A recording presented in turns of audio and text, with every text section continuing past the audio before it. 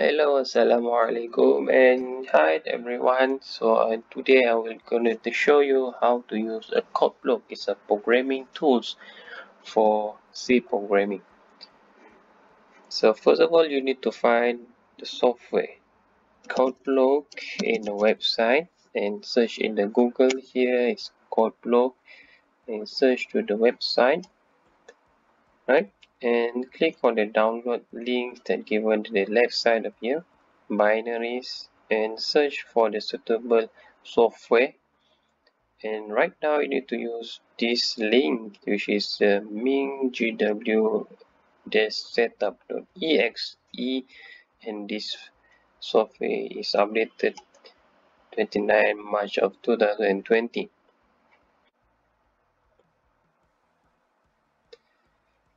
So right now I have a Codeblock in my machine. So what I need to do is we just to create an empty file for C program by using the Codeblock software. So first of all, we need to click on the file menu, new, and click on the empty file or the shortcut button by clicking Ctrl Shift N for the new file. So notice that the file is untitled, which is this file is not being saved as the C program yet. So right now, right click on the tab and save, right?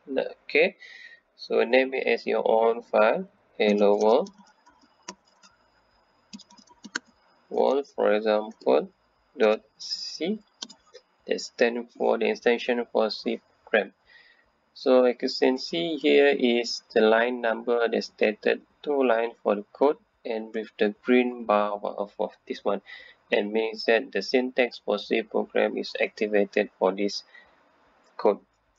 So in order to increase the text of the code inside this code block is just directly press the control button in the keyboard and scroll down to increase the text of size.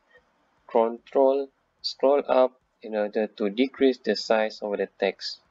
So right now I want to keep the size as this one. Now we need to write down the standard code in the C program in order to display the hello world.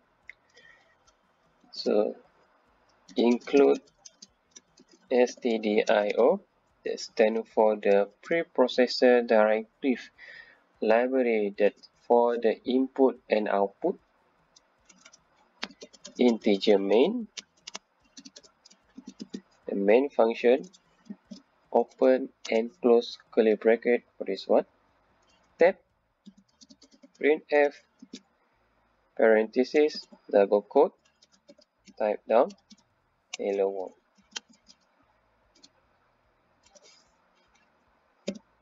And don't forget to put the semicolon at the end of the parenthesis.